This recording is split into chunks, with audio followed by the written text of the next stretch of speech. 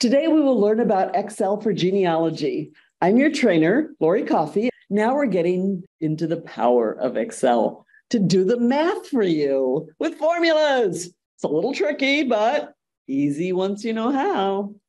Let's start with the easiest way to see totals, either sums or counts. This is a database to keep track of your research categories and types, an excellent way to ensure consistency in your references. We have 4 types in the archives category, but how many in the birth records category? A lot, right? What if after you selected them, the count automatically appears on your screen? It does. On the status bar at the bottom of your screen, way down there, Auto-calculate appears next to views and sizing options, and it may already be on. Just look for it. If it's not on, right-click on the status bar to open your options list. I have 3 formulas checked that will all show depending on the data type I have selected. Excel can only count text. It can't add text. But with the numbers data type, it can calculate like sum and average. Auto-calculate will only show based on the cell's data type. Remember, if you put spaces in, it can't read the data type. The first thing in a cell tells it what the data type is. And we can change that on the Home tab, the data type there. To create your own formulas, we do it a little differently than what you learned in school. Did anybody else have him for the math? That's my math teacher.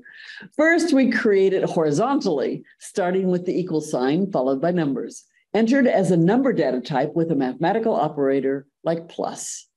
If you type it into the formula bar instead of the cell, it will perform better, especially if you use cell references in the formula instead of simple numbers.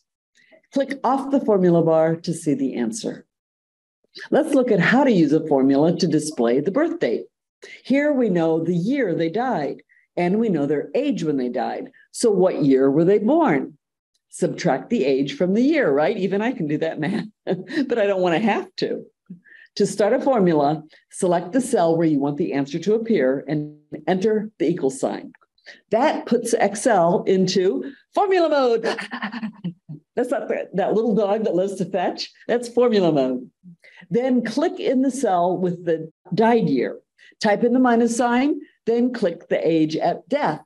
When you click out of the cell, you're done. It's that easy. Just be careful that you don't click on things you don't mean to click on, because when you're in formula mode, they all go into that cell. Then when you know the formula is correct, use autofill to copy it down. Instead of clicking and dragging, double-click on it.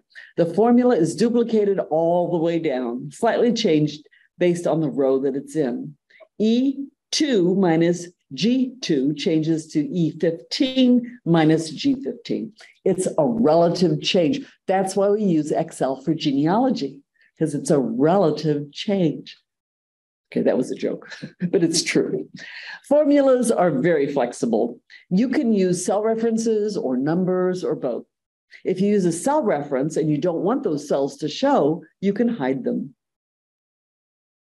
To hide the columns that make up the formula, right-click the column name and select Hide. Oh, there's Unhide too. How can you tell the column is hidden? How can you tell? A letter missing. See, that's why I'm a wordsmith. I recognize that there's a letter missing. There's also, you can see a second line that's very small. That's new. Select both columns, then right-click.